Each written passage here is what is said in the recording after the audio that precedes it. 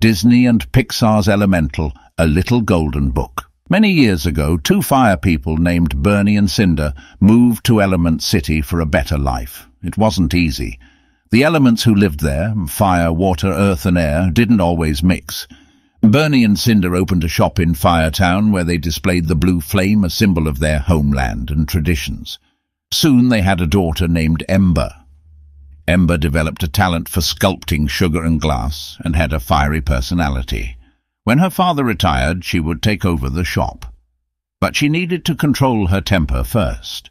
Today was the shop's red dot sale. If Ember could calmly run the sale, she would prove to her father that she was ready.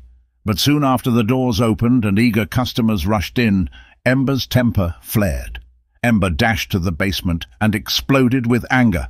Her emotional eruption caused pipe to burst. Water sprayed everywhere. Ember managed to plug the leak, but the basement was flooded. Suddenly, Wade, a water person and a city inspector, appeared from the water.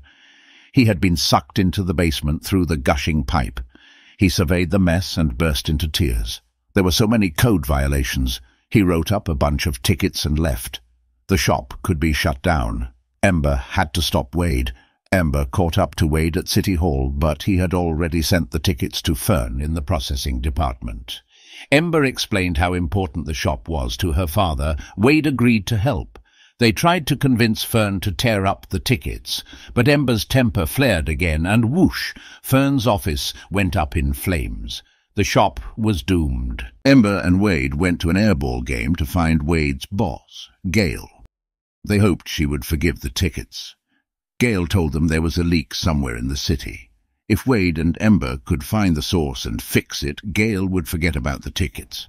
But if they failed, Bernie's shop would be shut down. While searching for the leak, Ember spotted Garden Central Station.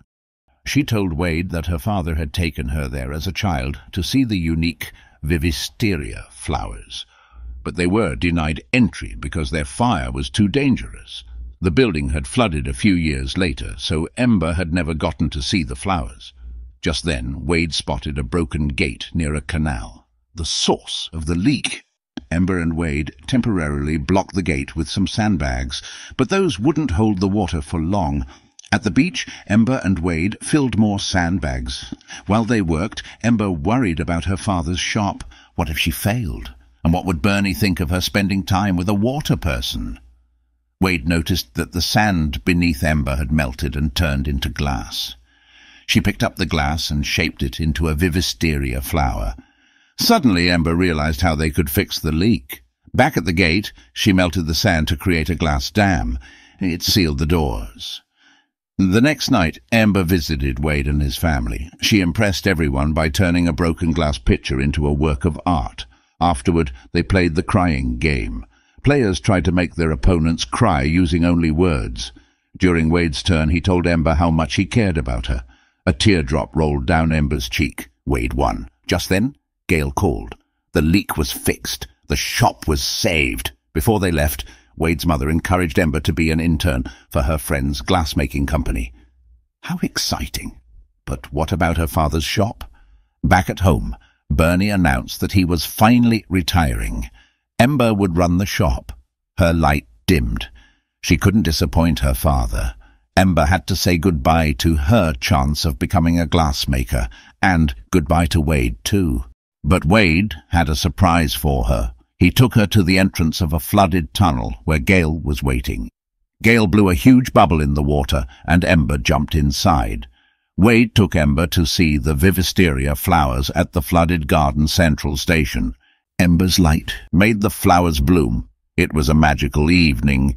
But it wasn't enough to make Ember choose Wade over her family. They had sacrificed so much to leave their home and come to Element City.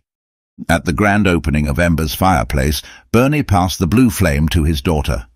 Suddenly Wade appeared and encouraged Ember to tell Bernie how she really felt about taking over the shop.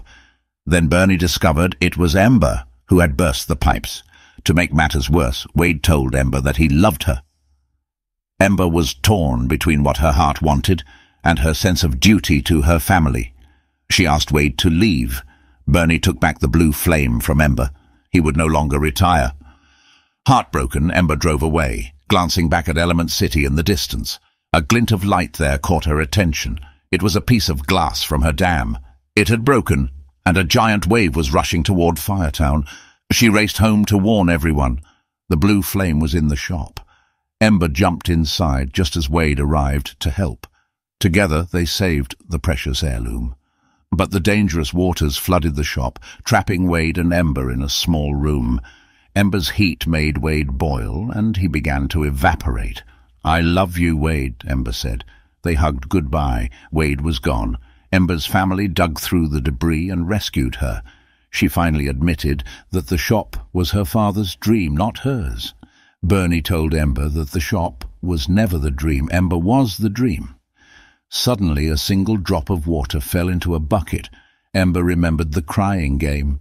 She spoke all the words that had made Wade cry then. The water drops fell harder. Ember's parents joined in the game, and before long, Wade was back. He embraced Ember. Her light had never burned brighter. Soon Ember got an internship at the best glass design company in the world. She and Wade were leaving Element City for an exciting new life married together. Ember waved goodbye to their families.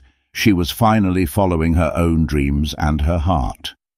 Support the authors and publishers of this book by buying your own copy. Subscribe for more stories.